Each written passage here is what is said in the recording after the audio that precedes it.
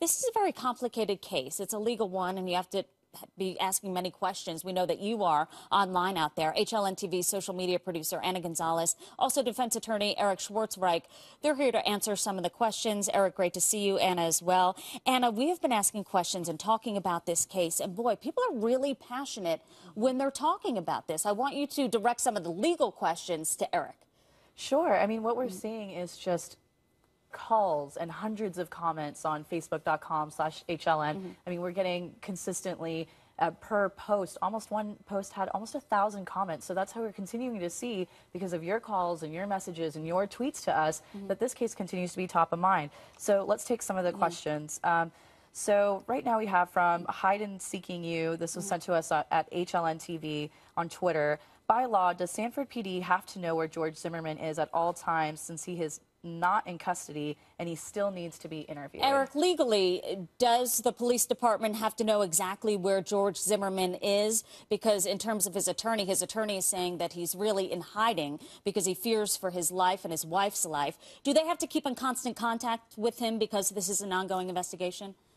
Susan, that is an excellent question. There is no legal obligation whatsoever for the police to know where he is. He's under no legal obligation. George Zimmerman has not been arrested. He's not on pretrial release. The issue, though, is there's a bounty on his head. His life is in danger, so you can bet $1 million that the police know exactly where George Zimmerman is, and that he's in protective custody, or they're watching him, or they know where he is. They know where he is, but there is no legal obligation whatsoever to follow him or to know his exact whereabouts. Yeah, there's a lot of angry people out there who do want justice and want that man arrested, so he says that he is fearful, according to his attorney. I want to go to the next question, Anna, which regards a big topic here regarding the Stand Your Ground law. Yeah, that's one of the questions we're seeing over and over. So why does the Stand Your Ground law apply if Zimmerman followed Trayvon Martin?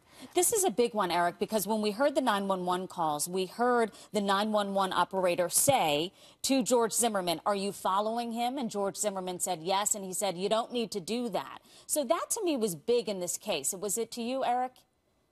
It's a big deal, but the issue is this.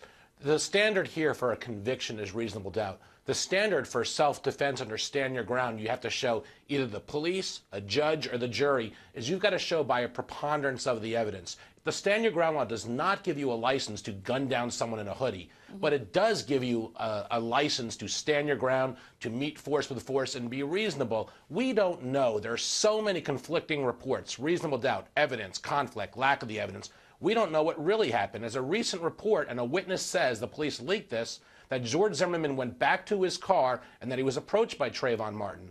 We don't really know what happened. We know George Zimmerman is saying from the get-go that this was self-defense and he was threatened and he was approached. The stalking element, we don't really know if that happened. He doesn't have a right to stalk him. But if he was approached and if he was threatened, he has a right to stand his ground. And, Eric, that leads us into our last question here from Anna about stalking. What does this viewer say?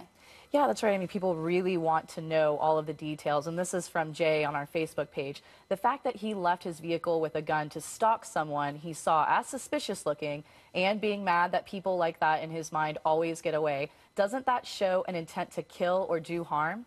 I guess that's the question that everyone's asking, Eric, including the investigators. Is that the center of the investigation, exactly what happened? And they're trying to piece together a timeline using witness accounts, using cell phone accounts, and trying to put together a timeline with what people saw and what happened, Eric.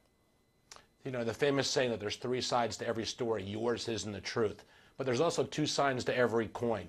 The prosecution's going to use the fact about the comment that he made and try and show that it shows perhaps premeditation, malice, or some type of intent.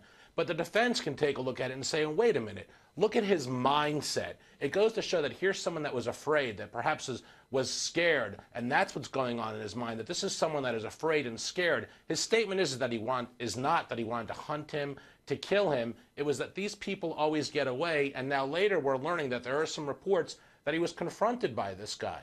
So it depends upon how you look at it here. The defense is going to say one thing and the prosecution is going to say something completely different. Very true, as in most cases. Eric Schwartzreich, thanks so much for laying it out for us. A very convoluted, complicated case. Anna Gonzalez, thanks so much for bringing us the questions from our viewers, because a lot of people have the questions. Appreciate it. Thanks so much. And we, as you know, Anna, are following every angle of this story here as well on our website. Anna's following it too, HLN TV.